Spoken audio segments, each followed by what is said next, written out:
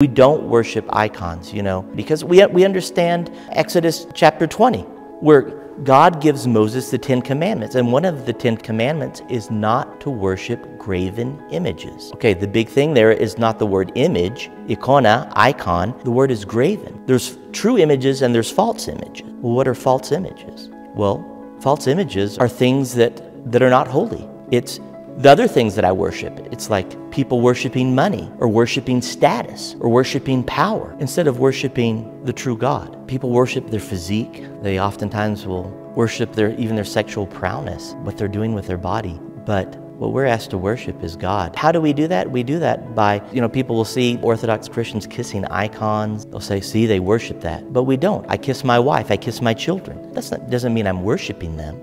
I'm giving respect. So the difference really in worship is respecting things. We respect things that are holy, but we only worship God.